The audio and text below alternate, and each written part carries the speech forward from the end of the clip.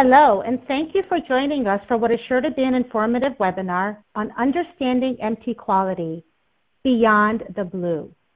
Now, I wanted to introduce our speakers and go over some housekeeping before I turn this presentation over to our presenters. So I'm Jane Hendricks. I'm with SDL, and with us today is Kirti Vashee and Dr. Pete Smith. Now, Kirti is a language technology evangelist at SDL, and Dr. Pete Smith is with the University of Texas at Austin. Kirti is an industry innovator, and before SDL was a consultant who focused on machine translation and language technology. He has long-term sales and marketing experience in the enterprise software industry, and he's worked at large global organizations and a number of successful startups. He is a frequent blogger, speaker, and advisor for all aspects of machine translation and just advanced linguistic technology in general. Dr. Pete Smith is a Chief Analytics Officer with the University of Texas. He co-founded the Learning Innovation with Network Knowledge Lab. It's a learning analytics research laboratory with national and international visibility. He serves as the program head for UTA's Localization and Translation Certificate, and conducts research in the field of natural language understanding, NLU. So he has an absolutely impressive background. Now, this webinar is being recorded. We will make the recording and the slides available to all of you, and we will have a live Q&A session towards the end of the webinar. So as we go through the webinar, there is a question tab that you'll see over on your right-hand side. Please submit your questions just as they come to you, and then at the end, we will do the live Q&A with our participants, and we will try to get as many of your questions answered as we possibly can. Those that we can't answer live within the time permitted, we will follow up with you one-on-one. So again, thank you so much for attending. I really hope you enjoyed this webinar, and I'm going to turn this over to our presenters. Kirti? Thank you very much. So good morning, good afternoon, good evening, and thank you for joining us today. We live today in an era where there's large amounts of data flowing all the time across the digital networks that we're all connected into. And increasingly, these data flows are becoming multilingual. And some of you may be surprised to see that the reality of the use of machine translation today exceeds over 1 trillion words a day. A very small amount of that is related to localization. Much of it is related to generic public empty portal use. So there's millions of users out there, and some very large, high-volume enterprise use cases. So for example, the e-commerce site in China, Alibaba alone, is over 200 billion words a day. And there is now an increasing imperative for large global organizations to use machine translation technology to communicate and to listen and to interact more actively in multilingual forums. And so two questions come up. The one is, what is the best MT technology solution for me to use? And is it good enough to use for specific use cases? So today what we'll do is we'll cover some of the methodologies, some of the approaches used on how do we understand what is the best MT technology, and look at a few use cases to understand this better. So there's two primary ways that machine translation is evaluated. The most reliable, most accurate way is to have human beings look at machine translation output and give you some sort of assessment, a rating. The problem with that is it's slow, expensive, and it's inconsistent. So when you show machine translation output to human beings, some are very hard graders and some are not so hard. And so you never sure, it's more difficult to be sure what it really means, but it is still the gold standard. There is an increasing number of automated metrics that are used that are rough approximations. They're not really true translation quality indicators, but they're useful to make quick and dirty assessments. And it's worth taking a look at the BLEU score. And this is this is something that has been used in the machine translation industry in the last 15 years with great frequency, and is in most discussions among researchers, you will find references made to BLEU scores and, showing improvements in BLEU scores as a way to show progress, or decreases in BLEU scores as a way to show that the strategies that they're trying are not working. So it is most frequently used in the MT research community, the people who build engines, the people who are researching new algorithms, people who are looking at new kinds of data formulations to see what impact it has. And as I said, it's a quick and dirty output quality measure. But BLEU only measures text string similarity. And I will give you some examples of what that means. So it's not really an assessment of the quality of the translation. It is just showing you that it matched some reference that we have. And BLEU in itself has no intrinsic meaning. And it's really, we should be very clear right from now, and I will say this several times, it is not a measure of translation quality. And BLEU and others measurements like it all use this basic approach of matching text strings between a reference human translation and a machine translation. Sometimes they have more than one human translation, so you get some variance, but in most cases the costs prohibit that, and so we are most frequently looking at one human translation compared to a machine translation. And essentially what a BLEU score is the percentage of empty output n-grams, which are text string clusters that can be found in a reference translation. So for example, in this example right here, we see airport and its is both in the machine translation and in the human reference translation. So you get points for that. And generally what you're looking for is to get as many matches as possible, and getting 2, 3 forward matches is even better. So the reason it has been used from the outset of statistical machine translation particularly is because they found that initially that BLEU matches human judgment. So when we look at human measurements of adequacy and fluency, and you look at the BLEU scores on that, you saw that there was actually a pretty good correlation, so that it made sense to use them. But as the empty output has improved over time, as we've gone to phrase-based statistical to neural machine translation, we find that often the alignment between human judgments and the BLEU scores are less and less accurate. And so especially with the neural machine translation, we're finding that this is not as often true. So now one of the reasons for this problem is that any given source sentence can have many different translations. So here's an example of a Chinese source sentence and 10 acceptable translations for it. They're all technically correct, but in a BLEU scoring mechanism, you can really only use 1 or 2 of them. The NIST for a while used 4, but that is as extensive a set as has ever been used in the industry. So in most cases, we're looking at only one of these can be technically correct. And so what happens then is that many other sentences which are also good matches tend to be scored much lower, even though in terms of the business assessment, in terms of even the human translator assessment, 2 or 3 or 4 of these sentences might be viable. And so here you see the more red you see on the sentence, the lower the score is. And the more green you see and the more the turquoise colors you see, the better it is. So as you can see that there are 2 or 3 sentences that could work, but only one will get a very high BLEU score. And this is one of the problems of using BLEU scores as a way to measure.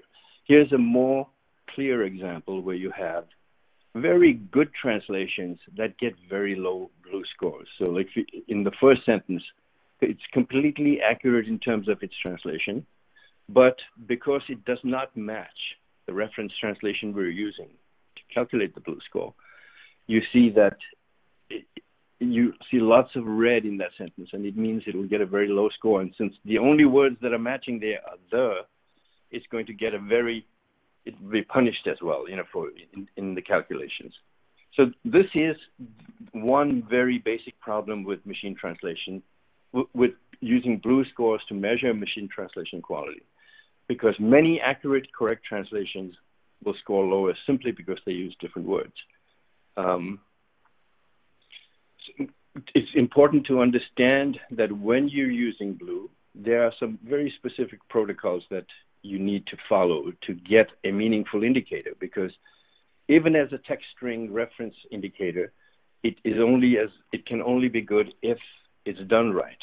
And the most serious problem most often made is that the test set is like an exam that a student takes at school and university. It should be something that the student has not seen before, and that it should not be included in the training material. Otherwise, it's like giving the student the exam before they actually write the test. And so it will give you a meaninglessly high score, and that will not be validated when you start to see actual new data that the engine has not seen before.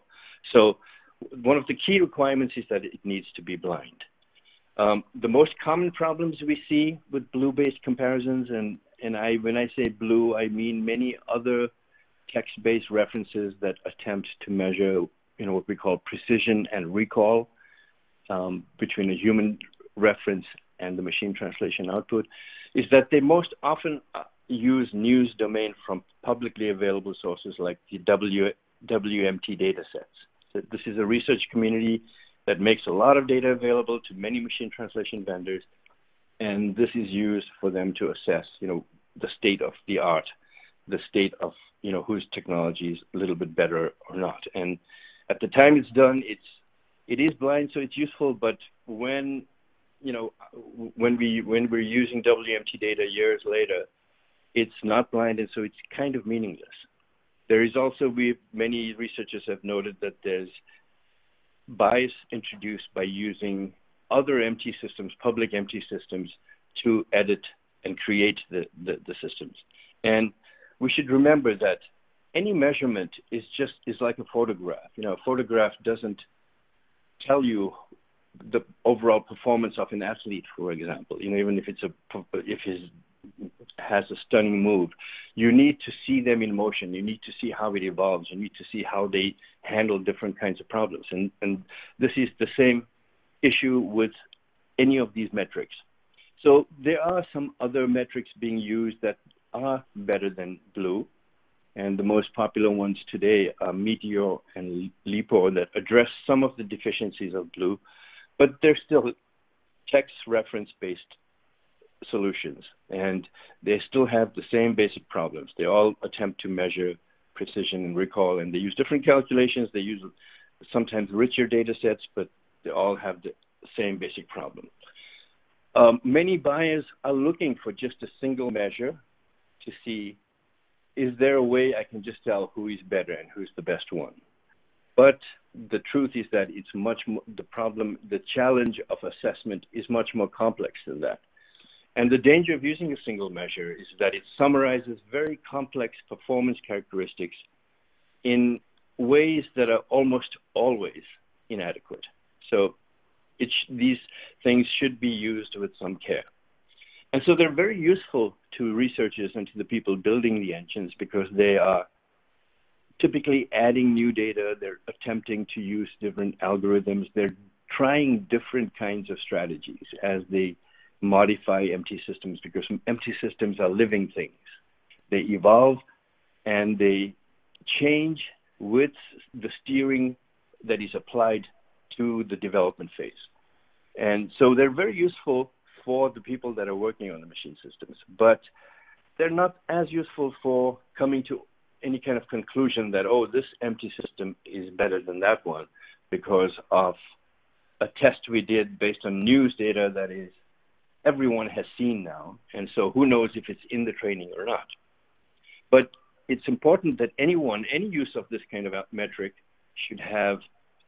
users should have at least a basic understanding of how it works, and should understand its flaws and limitations as well.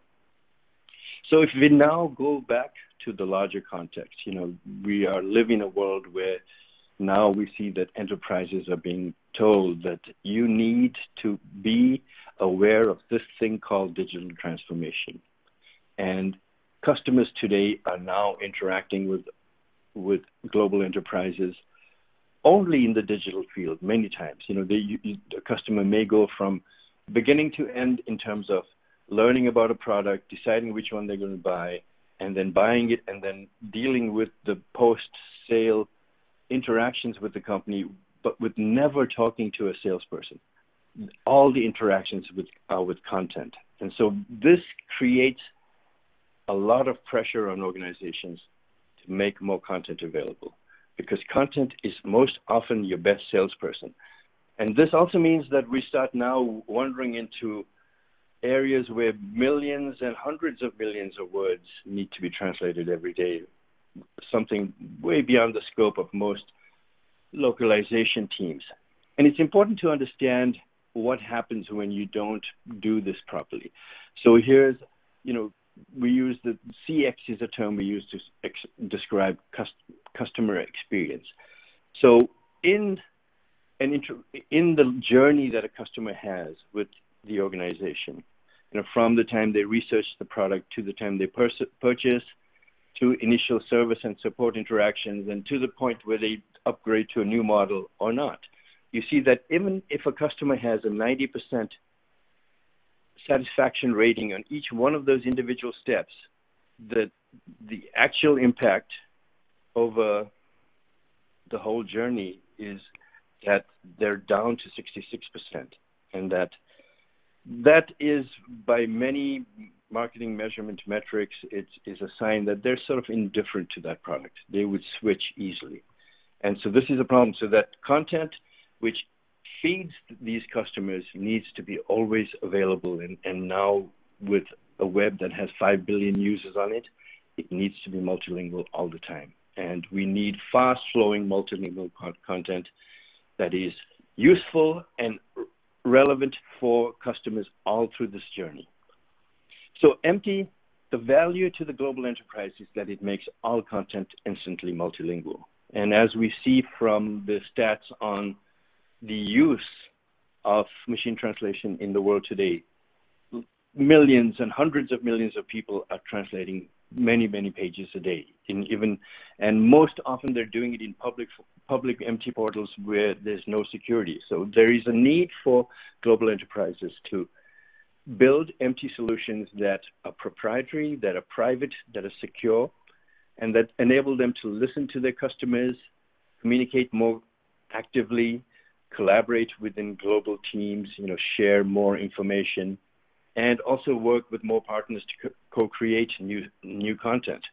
And so this brings us to a closer look at some of the enterprise use cases. That originally machine translation was only used in the localization areas, but now it is increasingly used in other very high volume kinds of enterprise use cases. And it's important to understand right from the outset that what are the key differences between localization and some of these other use cases. In localization, we tend to be dealing with much smaller volumes. And so the focus on getting MT quality to as high a level as possible, to as close to human as possible, is very important, because post-editing is almost always done on localization content. But when you're dealing with consumer experience, communication, collaboration, e-discovery, you're dealing with tens or hundreds of millions of words a day. There's more money behind these initiatives, but there's limited or no post-editing possible, because the sheer volume completely eliminates that possibility.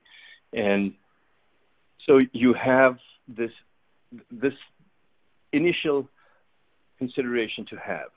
And what we look for in the broader use of machine translation is that, does it really improve the customer's digital experience?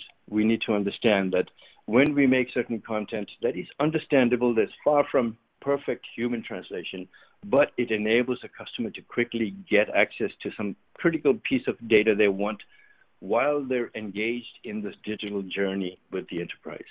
And this changes the way we need to look at, what we're doing. It changes what we translate. It changes why we translate it, because a lot of this information may only be valid for a day or two. It may be related to some social event, to some celebrity endorsement, or something that just is momentary, and you want to maximize that impact of that across the world, but it does not become the kind of thing that you want to do the full localization process over. So I think it is good to say that the empty quality discussion needs to evolve now. It needs to go beyond focused on linguistic perfection. It needs to go beyond talking about BLEU and LEAP scores. And it needs to move far beyond how close is it to human translation. Yes, we all understand that machine translation is not human translation. And many people in the AI community will tell you that machine translation is one of the most difficult artificial intelligence problems available to man, because language is so inherently human, it's so flexible, so very varied. There is the ability for computers to predict, and computers like things to be binary to make accurate predictions, yes or no. And human language doesn't have that. So the quality discussion, we believe, needs to evolve. It needs to measure the impact on business value. It needs to clearly suggest that we are improving digital interactions and to speed up this rate at which we communicate. So some examples is that we improve conversion rates in e-commerce by putting up, 1 million new catalog items in German and French. We suddenly see German and French sales improve, even though we know that machine translation quality is not human level, and it's been done very quickly. So the metrics that matter are going to be related to the specific use case, and in pretty much the underlying factors there are going to be mostly about speed and agility, about access and breadth, make much more content accessible, make it much deeper, and make it much more interactive, because there's also a listening and communication aspect to content that organizations are distributing it today. So let's take a look at some of the use cases. And here's one where we focus on communication and collaboration. So where can MT be used in the enterprise? You can focus on customer support content, global teams sharing information about product design, about new business strategies, listening to what customers are saying in social media, and what the opinion and the image of the brand is. And just everyday email, chat, communication, and all the reports we produce every day, that's the kind of content that is being translated. And the measures of success in this use case are going to be quite different. It'll be some indicators of success will be things like huge increases in volume, ensured security around the discussion. So if we're talking about designing a new game station, or we're designing new products, those kinds of discussions can happen between global team members and some customers in a secure way. It's better monitoring and understanding of global customers. So just having very accurate senses that this is what we did, and this is how the customers feel about it, or that this is what the customers are saying about it, based on these following 5 million data points. And in general, to make the customer and partner communication much more accurate. So the indicators of success, the measures of MT quality here are going to be understandability, being correct on critical business terminology, speed and integration within all the infrastructure that is used to look at your customers, to share information with your customers, and to listen to what they're saying. And also very critical in this context is data security and privacy, because you may be sharing plans and strategies that are very confidential and, very highly confidential. In the localization scenario, and this is the one that most people are aware of, the primary focus is on, did we get the work done faster and cheaper? So the most clear indicators of success here are productivity improvements, which result in lower costs and faster turnaround.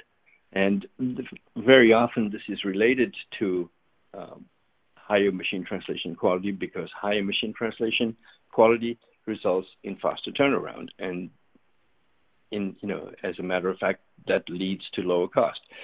And in this area, there's something a measure that is very useful, where you take a set of sentences and you look at the effort made to convert that, the machine translation output to final post-edited output, and something called edit distance is often used to do this. But, what we need to understand is that MT is not a static kind of technology. It is continually being modified and can change, and that what really matters is that how does it perform on your quality? How does it perform on your specific subject and domain content, so that we don't really care whether one MT system is better on news content over another. What really matters is that how is it performing on your content? And this is one of the things that people talk about in terms of a use case where how would you measure that? The other thing we need to understand is that in the localization use case, MT is not a static system. It is continually improving, and it improves based on the ability of the system to take feedback, to incorporate feedback, to adjust and modify itself with the quality the corrective feedback it's given in. So the faster that system does it, and the more easily that can be done, the more powerful and more useful it is, even for the localization use case. So even though you may have 3 systems that rank in a certain way based on news content at stage 1 of this process, the picture can be very different. Some systems lend themselves to modification much more easily than others. And so again, just summarizing, for MT quality and localization is about faster turnaround. It's about lower cost production, about a better MT post-editing experience. And the things that drive this are adaptability and continuous improvement. Let's also now talk about customer service, customer support. This is an area where very huge volumes of content are shared and made available to customers to solve problems that they have. And, we see that more and more of these interactions are now happening across different kinds of digital devices and use email and chat as the primary means of communication. So in this context, and in this kind of a use case, what matters? And I think the most important one most companies will agree to is that, did it help? Did the content we had, did the content we translated help the customer solve a problem they had in using our products? So really the key metrics, the key quality measures here is the content available faster around the world. Is it easily found? And when it is found, is it useful? So it can also mean, can we make existing resources more productive? So, for example, customers around the world type questions in their own language. You can have an English-speaking live agent who will listen to these questions through machine translation and will be able to respond to these different customers who speak different languages by using machine translation. So the most frequently asked questions, you have canned answers ready. So really the trick is to understand the question. And for more obscure questions. They may pull together some content from an existing knowledge base and translate it immediately just to make it possible for a customer to move forward with whatever problem they have. And so the quality indicators here: is MT good enough for the live agent to understand the problem the customer has? Is MT good enough for the customer to understand the answer the live agent gave? And really, at the end of the day, is the customer experience improved by this facility, by this making this available? Now, here's an example from data presented by Microsoft at a recent gala conference. And what it shows is that there's two things that they measure to understand success rate. And that the things are: was the information relevant? Did this information solve your problem? And then they show you what the green arrow points to, what the ranking for English is.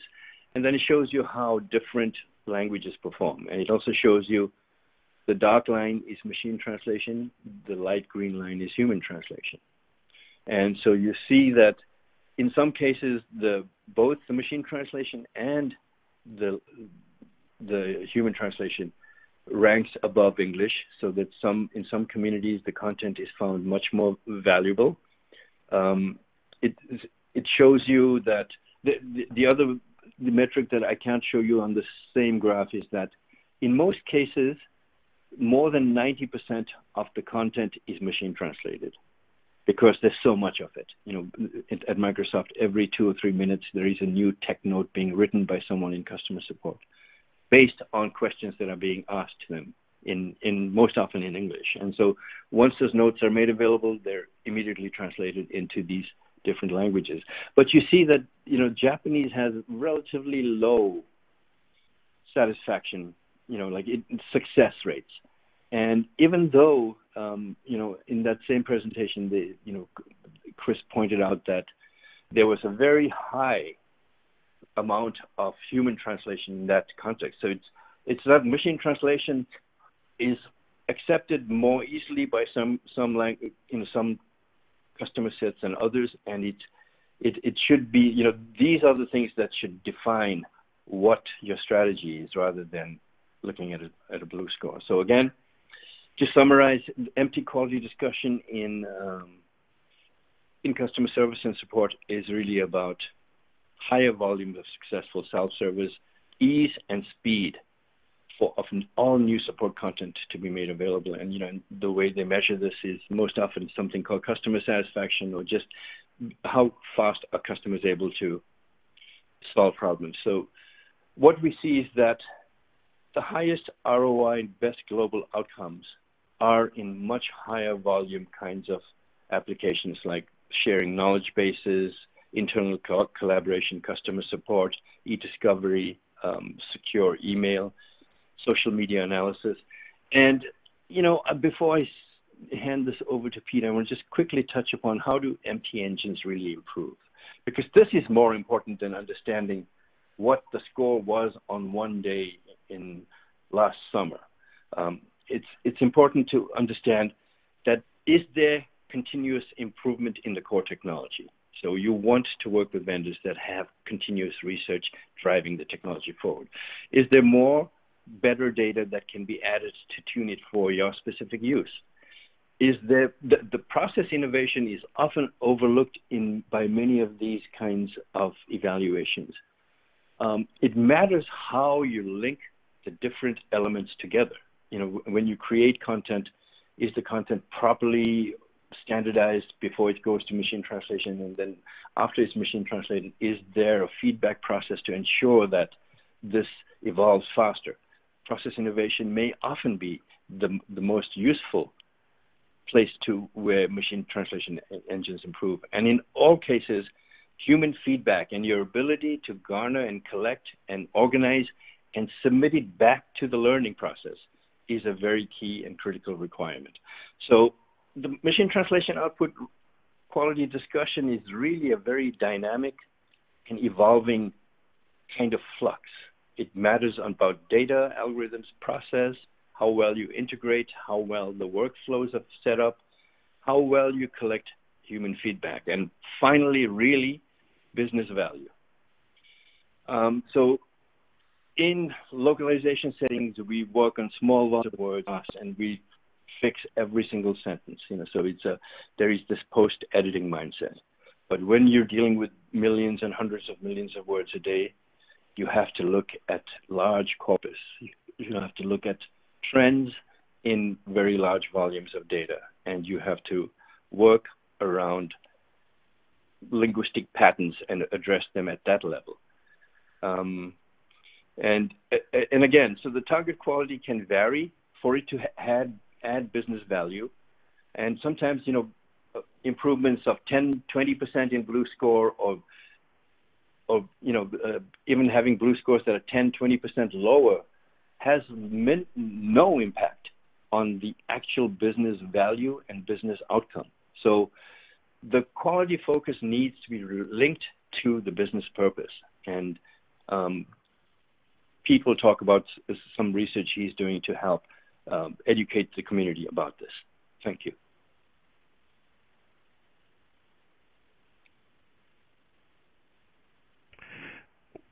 Good morning, good afternoon, and good evening. I'm delighted to join you from the Dallas-Fort Worth area and the University of Texas at Arlington. Picking up on several of the themes that Kirti has started us out with. As researchers, we are very interested in how to continue the development of this discussion about machine translation and its evolution, and how we take evaluation into some new areas that are better linked to business purpose or business value or issues of domain. And one of the research teams at the University of Texas at Arlington is working primarily on this problem. In addition to some of the elements that Kirti has noted so far, we have begun to add into the mix the notion of domain-specific test sets. And the idea being that human scoring and automated scoring are both important elements and are used in a wide variety of different settings and focuses. The small research group that has formed around this question, which I would note is primarily drawn from students and graduate students in our localization track here at UTA, who have a very strong computational linguistic focus. That group has really begun to think about how bespoke test sets might be added into this discussion. We are not, if you will, walking away from all of the automated scoring possibilities, and we'll certainly continue to work in that area. We are not embracing or walking away from either human scoring of test material at the evaluation stage for machine translation, but really thinking about how specific test sets may allow us to improve the complexity of our understanding of how a machine translation engine is performing.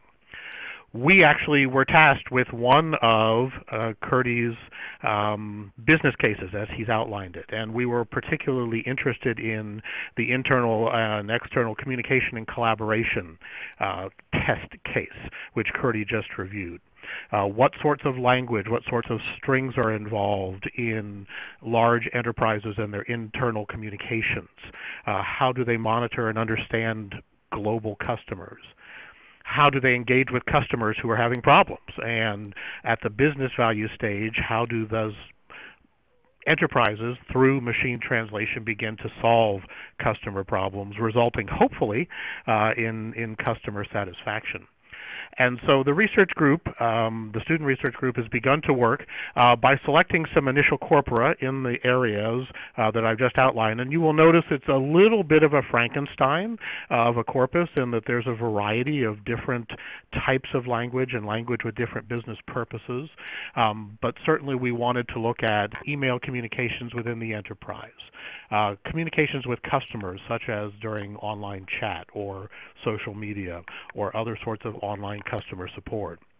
We wanted to look at collaboration in the enterprise, what happens behind the scenes around customer support.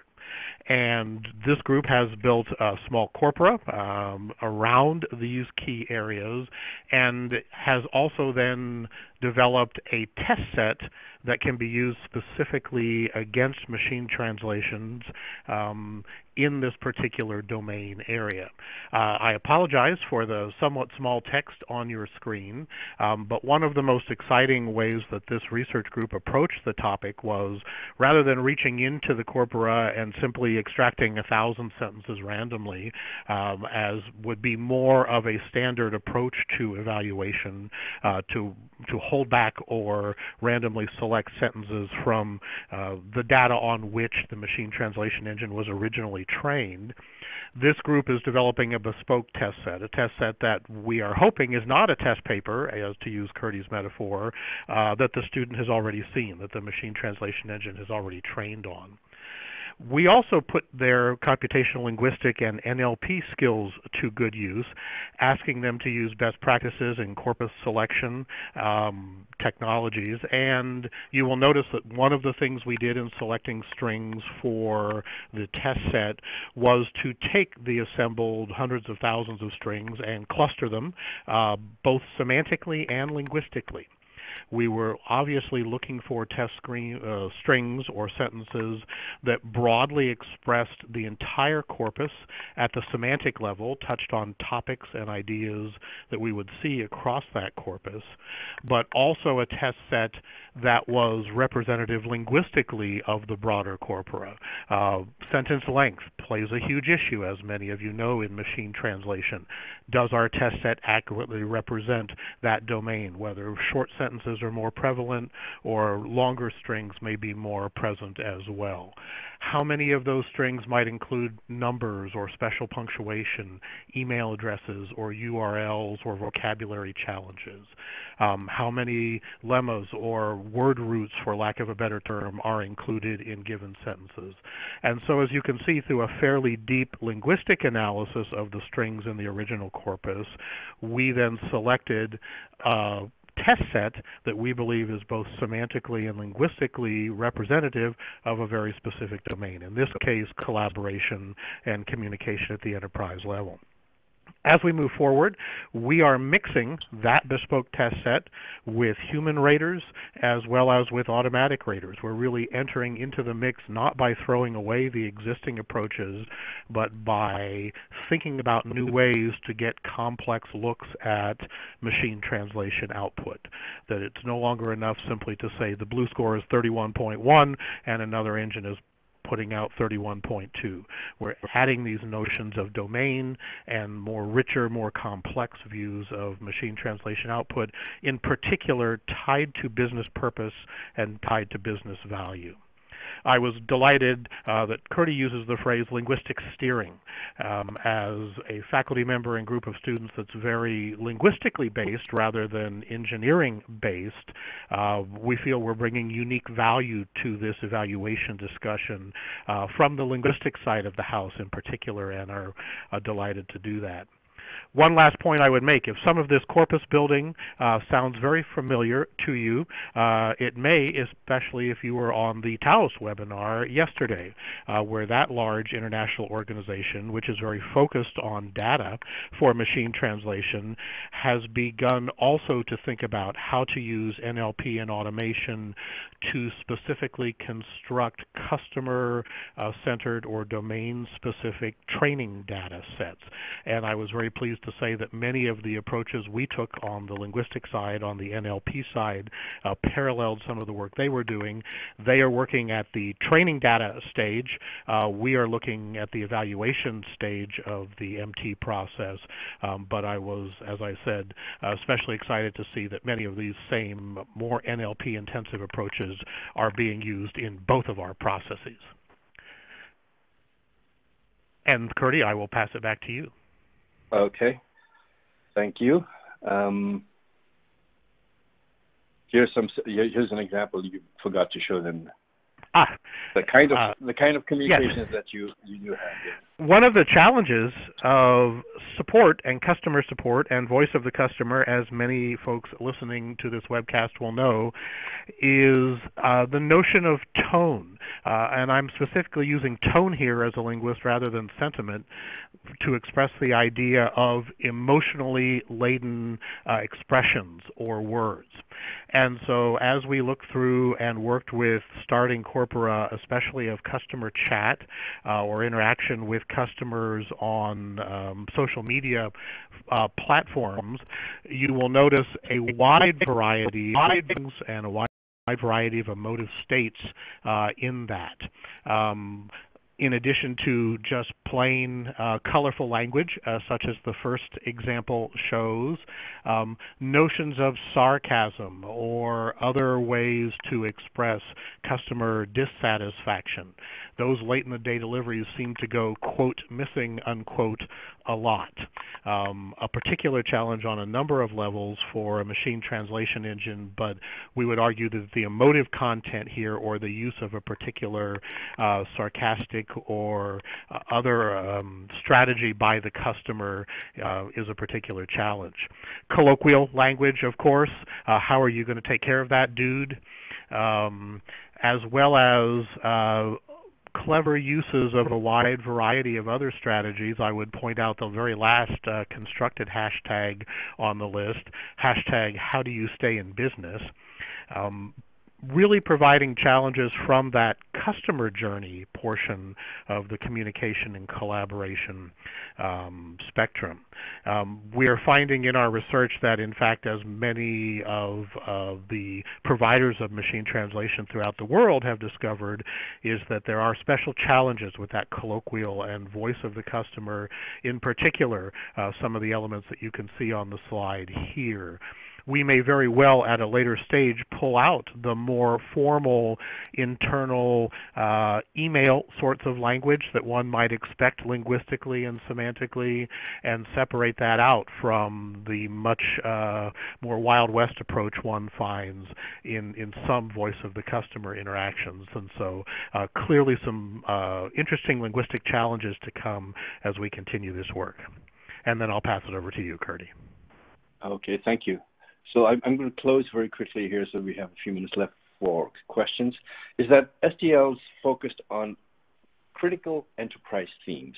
So when in our focus of machine translation, we are not focused on winning news-related competitions. We're focused on what matters to the enterprise. You know, how do you really reduce the total cost of ownership? How do you make NMT engines run on cheaper hardware? How do you make it work in completely private settings where we never see the data that you can even train on site if you need to?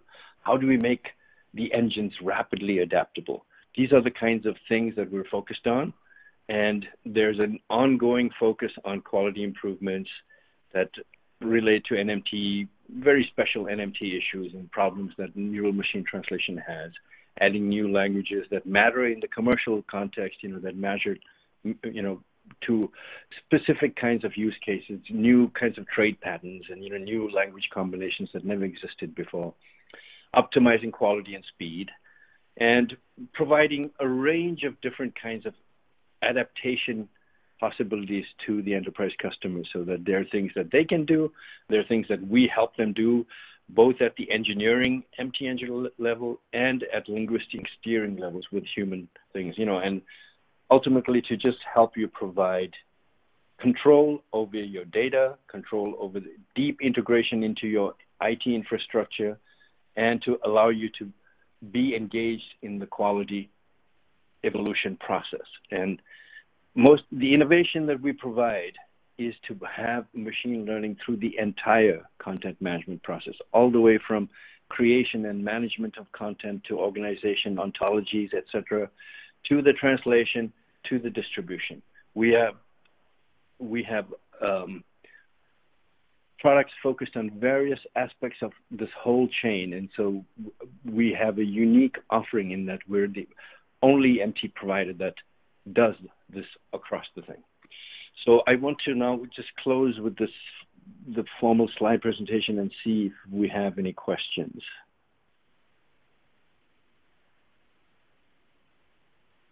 Hi. Yes, actually, we do have a question. So there is a really nice question from the audience that's been here for a while. And hi, this is Jane. I'm back. And please submit your questions. We have about 9 minutes or so, and we want to make sure that we get as many questions answered as we possibly can. So the first one is the terminology consistency in MT.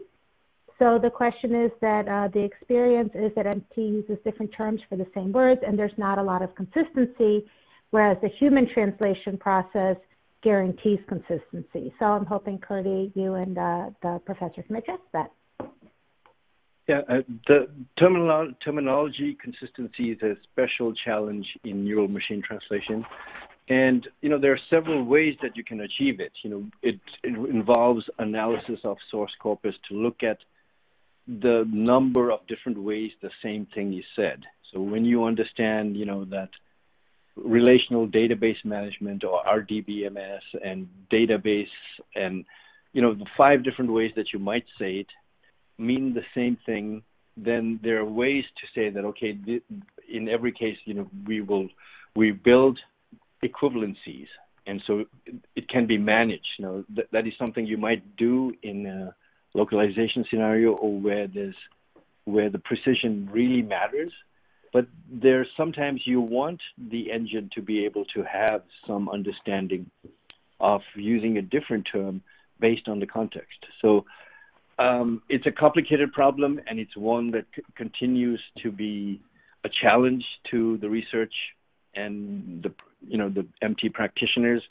And for SDL, it is one of the most critical things, because remember, we also have over 1,200 internal translators who use machine translation regularly, and we get feedback from them all the time on these are things we need to control, these are things we want control over, and so can you provide some ability for that? So, and actually, I don't know if I really answered your question. Yeah, let's go ahead. I was going to say, and to answer the second part of that sentence, typically consistency is seen as a greater challenge with humans. Humans being messy users of language over time, and in many of the contexts, for example, that Kirti was describing, humans at multiple locations with differing backgrounds and differing experiences and differing approaches to content. It's the automated approaches that Kirti was discussing that we think have great promise in the future. Actually, human consistency, I would argue, is perhaps the greater challenge. Good points. Another good question. Any interesting technologies out there for optimizing the quality of the input text? There are these technologies that simplify English or simplify the source language and remove the most common problems, spelling errors, etc. So which we have, for example, in our work with government agencies, we have developed, SDL has developed technology to take, there's a language called Arabizi, which is English Twitter Arabic. And it does not translate well in any MT solution without very special efforts.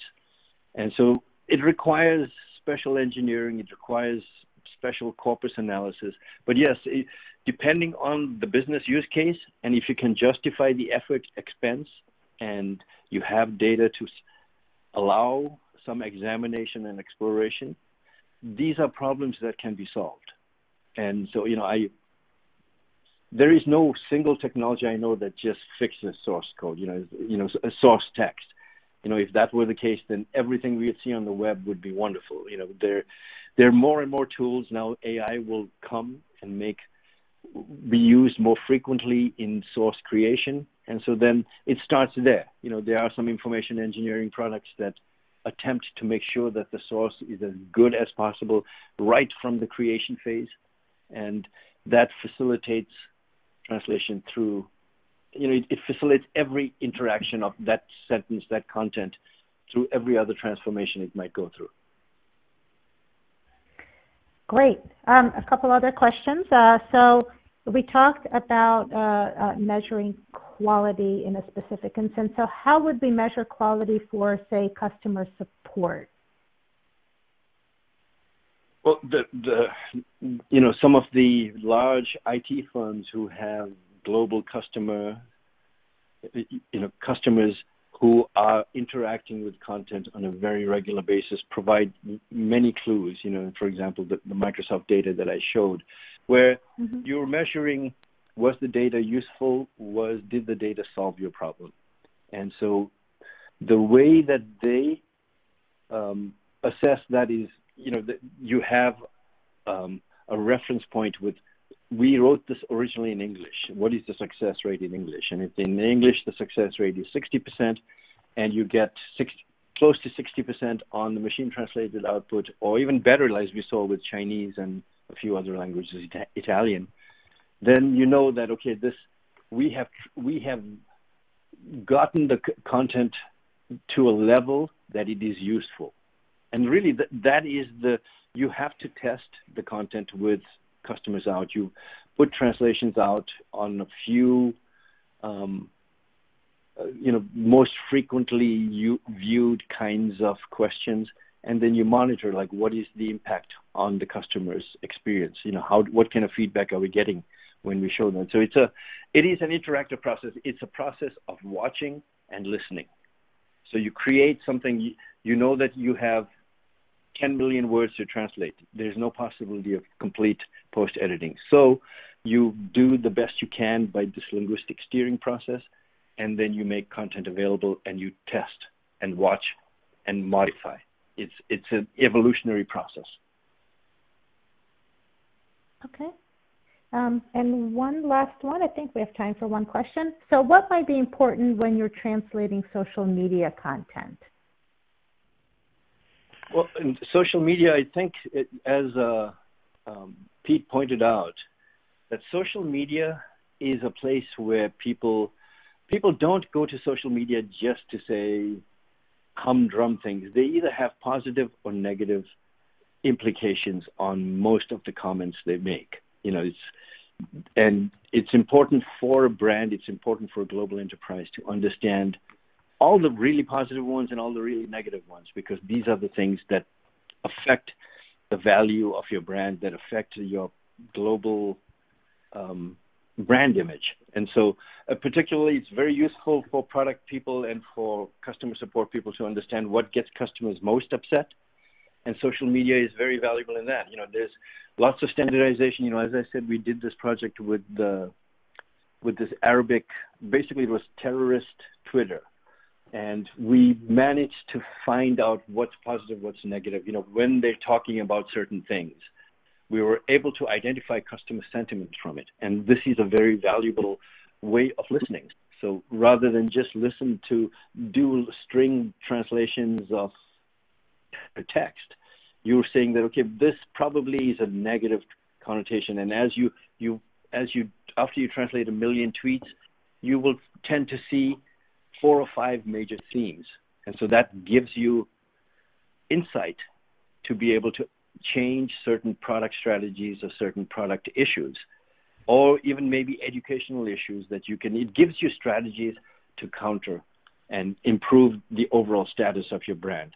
And so, the coupling of translation with other kinds of analysis, I think, is an important element. And normalizing, standardizing social media content, because it tends to be messy, it tends to be lots of spelling errors, so you have to weed through that. And there's special things you need to do with MT to make that happen. And, that can only happen with someone who is focused and specialized on enterprise MT problems. Great. So we are at the top of the hour, so we'll follow up with anyone who has questions that haven't been answered yet. Thank you so much for attending this webinar, and we will talk to you soon. Bye.